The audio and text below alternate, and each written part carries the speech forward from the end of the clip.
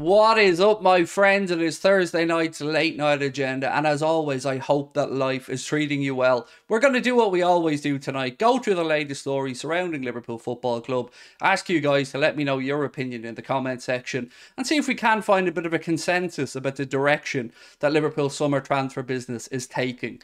Tonight, we're going to be looking to Italy for a couple of players that we can potentially rule out. We're going to be speaking about some of our competitors' business and what they look like they're going to do, and a few other bits and pieces along the way. So look, I'm going to get straight into it, and I'm going to start off by saying, at this particular moment in time, it is very difficult to gauge what direction Liverpool's summer transfer business is going to go. I've seen some stuff that makes me feel optimistic, some stuff that makes me feel pessimistic, and some stuff that puts me somewhere in the middle. So let's start off with what we definitely know. We know Alexis McAllister is at the Reds. We're happy about that. And we know that Kefren Thuram looks like he'll be the next player in. But the question is he going to be the last of Liverpool's midfield recruits? I'm going to go through the video and let you see why I think he could well be, but I hope that I'm wrong. So stick with me. We'll go through it over the next few minutes. And we'll start off with Federico Chiesa. So there's still reports coming out of Italy to suggest that Liverpool are at the front of the queue for Federico Chiesa. The Juventus won 51 million for the player. We know that Bayern Munich had been mentioned. But as per sources coming out of Italy, it says Juventus are willing to listen to offers for Federico Chiesa this summer. They value him at £51 million as of now. Liverpool is the club the most concrete interest and are preparing a £35 million bid. So if that's true, I'm very happy with every single part of that. And I don't know if it's true or not. But 35 million was the number we mentioned when we said that we'd be comfortable at Liverpool maybe going in at that number. Because Chiesa isn't a position that we really need to fill. It would be a lovely option if we could. And sometimes it's right time, right player, right offer. I hope this could be one of them, but I wouldn't hold my breath. I'm not envisioning Federico Chiesa joining Liverpool anytime soon, but let's wait and see what happens. Just going to fill you guys in on the latest. Now, Liverpool search for a centre-back. We've only really seen one concrete name over the past month or so. Lots of stuff about Ndika, who's gone to Roma, a few other bits and pieces as well. But the one name that keeps coming up, of course, is Mickey van de Ven. And Liverpool will 100% sign a centre-back this summer. That's according to David Lynch. They say that Wolfsburg Mickey van de Ven is one of several options that Liverpool are considering. I've honestly got no clue who the other options could be. Inacio from Sporting we've spoken about before, but everything I've read in recent history points to this gentleman, Mickey van de Ven. I don't know if it's because George Schmadtke was there when he went to Wolfsburg. I don't know if it's lazy from the journalist point of view. But I really have no insight into who the centre-back could be if it isn't Mickey van de Ven. So again, to you guys, let me know who you'd like to see and let me know who you think is realistic. We'd all love Josko Gvardiol, but we also know that that's not realistic for Liverpool in this window.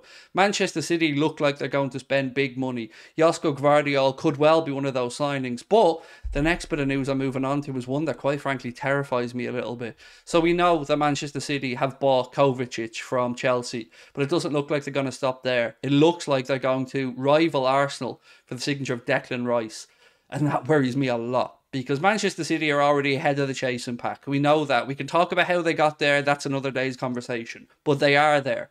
And if they're going out there and bringing in a player like Kovacic to replace Gundogan, then bringing in somebody like Declan Rice, that really, really strikes fear into my heart. So I hope that Arsenal can get him over Manchester City. But again, why aren't Liverpool in this conversation? We should be. For a club of our standard, we should be able to be in that conversation. Yes, maybe we can't compete with City. We should be able to compete with Arsenal. But with the owners that we have, it looks like penny pinching is the order of the day. And that's where I get mostly frustrated. So, yes, we can have a conversation that Liverpool will address everything they need to address in this window. We might bring in enough midfielders. We might bring in a defender. But are they the very best? That's where I think no. McAllister, I'm really happy with. I think that's genuinely excellent business from the football club.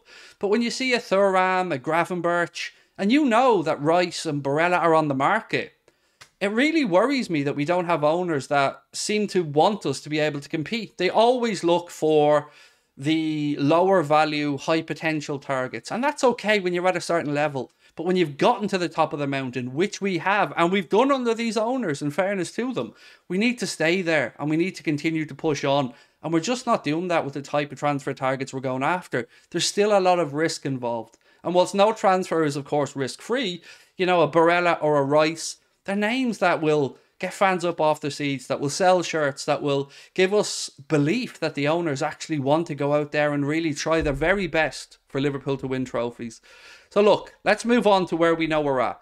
Kefren Thuram is looking likely to be the next midfielder that Liverpool sign. There's talk that negotiations are going on with Nice over a fee, and that both clubs, both Liverpool and Nice, are sort of happy to allow the Euros to go on to see how the kid goes and see what happens after that. Now, Football Insider say that Liverpool would look to avoid a bidding war, and Nice will obviously look to try and start a bidding war, but I don't think we'll get into that situation because the kid looks like he wants to come to Liverpool. You know, couple that with all the stuff about Canade speaking about him, the interest, of course, with his agent at Nice trying to sort out a move away from the club, and the profile of him as well. Physically, he ticks the boxes. Age-wise, he ticks the boxes. Style of midfielder we need, he potentially ticks the boxes, but it is still somewhat of a risk. So I'm going to get a bit blunt now. If Liverpool finish this window and we've spent 70 million in total to rebuild our midfield, and even if we bring in a defender, I'm sorry, to me that's not good enough. That isn't enough of a big rebuild. That isn't anywhere near what we were led to believe was going to be happening. And it does look more and more like they're starting to drip feed into the media that it could only be two midfielders. Now for me, two midfielders is okay if Trent becomes a midfielder, but then you need to look at the right back situation, and again, I've not seen anything to suggest concretely that Liverpool are looking to address the right back position. So where are we with regard to Gabri Veiga? Well, a report today that came out said that Liverpool and Chelsea have both put an offer to the player of a wage of about £83,000 a week, which is about what, 100,000 euro, about €5 million a year to Gabri Veiga. Nobody really needs to negotiate on the fee for the kid because we know he's €40 million. That's his buyout clause. But again, there's a lot of stuff to say if Liverpool have enough money that they'll go in for Gabri Veiga. That really worries me, especially when I've just pointed out that we walked away from Bellingham because we didn't want to spend all of that Bellingham money and package it on one player, but yet we're happy to spend less than that on three potentially. Doesn't make sense to me. We either have the money or we don't. And I think it's going to be a long summer, my friends. I do. Nothing seemingly is going to happen with regards to any of these guys, obviously, till the Euros are over. That drags us into July. And I'm just getting a bit concerned. I am. I don't like to be the voice of misery, but I like to be the voice of reality. And I get the feeling that we're seeing a cheapskate window. I don't think we'll see a bid for Barella from Liverpool. I don't think we'll see a bid for Declan Rice for Liverpool. And that, again, is my point. Yes, we can rebuild, but are we rebuilding to our best? Are we doing the best? There's an old phrase, buy cheap, buy twice. Doesn't necessarily apply to football, but in most things in life, you get what you pay for. And I'd like to see Liverpool go out there and bring in a Barella just to make a statement to the fan base, to make a statement to the league that we really are here to compete. We see what might be happening with Ruben Neves and that very, very questionable deal of him going to Saudi, maybe coming back on loan to Newcastle for 2 years. That cannot be allowed to happen. So now it's over to you guys. So let me know your thoughts. Let me know what you think will happen. And let me know if you're okay with this much of a rebuild. Two midfielders, maybe Thuram and McAllister, and maybe a centre-back. If that's your summer business, are you going to be happy about it? Over to you. Talk to you soon. Much love. Bye-bye.